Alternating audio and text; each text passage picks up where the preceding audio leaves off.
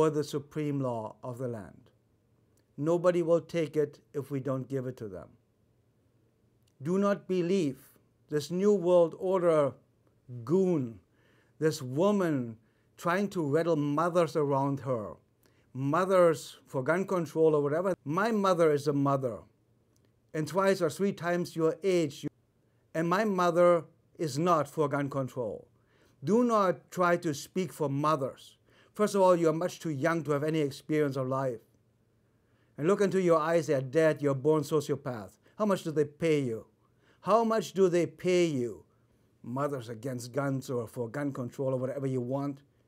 And you tell us on TV, you're not going to go away. The real mothers will come and they make you insignificant. Because there are more mothers that stand for the Constitution and the rights that are guaranteed to us by the Constitution, mainly the First and Second Amendment right. You goons out there trying to follow the New World Order agenda, following Obama, who is, in my opinion and research, a Muslim. Why do you think they took a guy like him? Because too many people believe our rights are given to us by God, from God.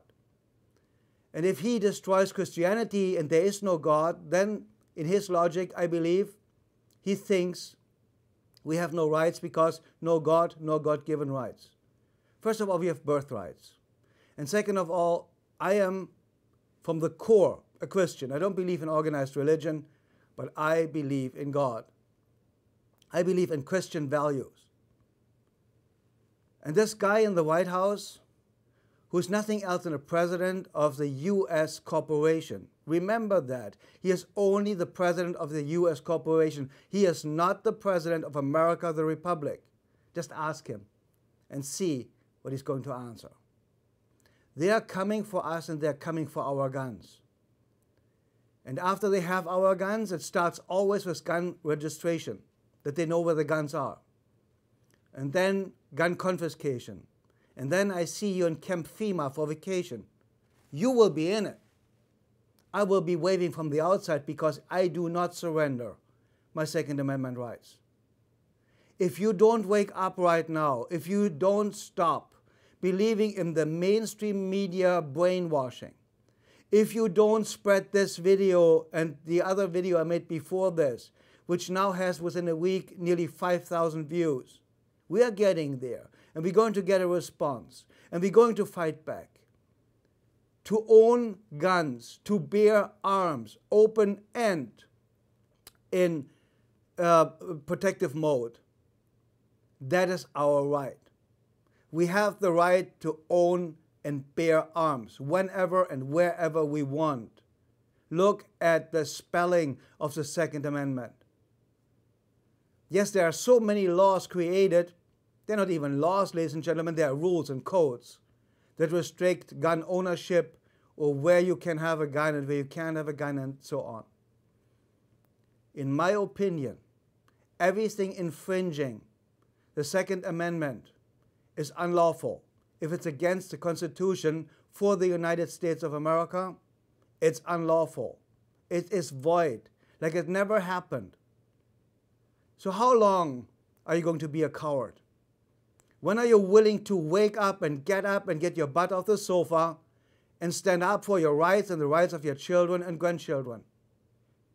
There are many people out there now organizing. I fear really bad things will happen, and I fear even more really bad things have to happen to stop this insanity of treason. Ladies and gentlemen, look at the facts. Where there are more guns, there's less crime. They want to take the ammunition or the magazines away from you, that you can protect yourself from SWAT squads, like they came at Katrina to confiscate guns. With a 10-round magazine, you cannot protect yourself from 5 or 7 illegally entering goons coming as a SWAT team, mainly even private, Blackwater and so on, raping women in Louisiana, gang raping women in New Orleans. You want to live like the people in Afghanistan live or the people in Iraq live today? That's coming. You give up your guns? That is coming.